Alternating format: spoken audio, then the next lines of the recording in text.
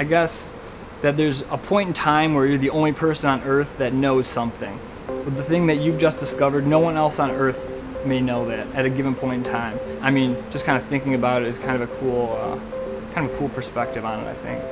Biology is so complex. We're at a stage where we cannot understand biology with our human intuition.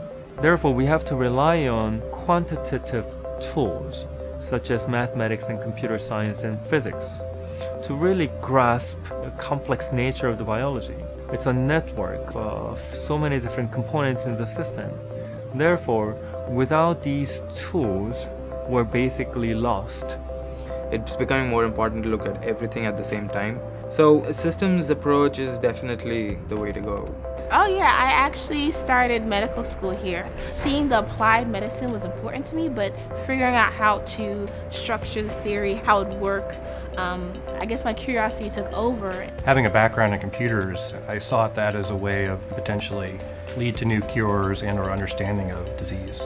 It's nice being here, and that's the main reason, is just being able to interact the biology side straight to physiology and be able to develop new techniques to understand the body and where we can go with it. I just love solving problems, and solving really complex problems like we solve in systems biology is really, really cool. For every student in our program, there are about 4 faculty members, so that gives each student a lot of options for a research project.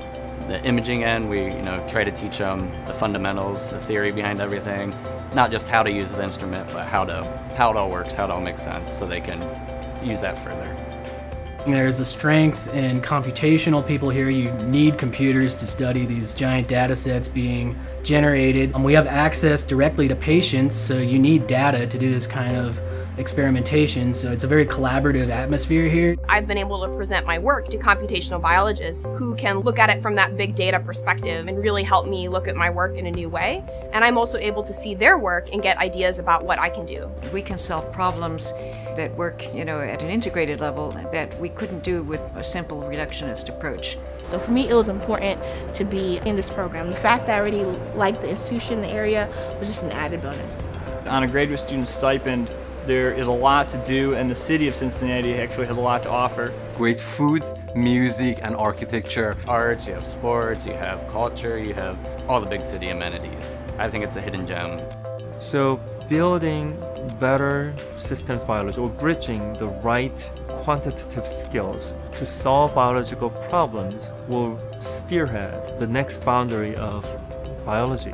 It's truly a process of innovation and discovery.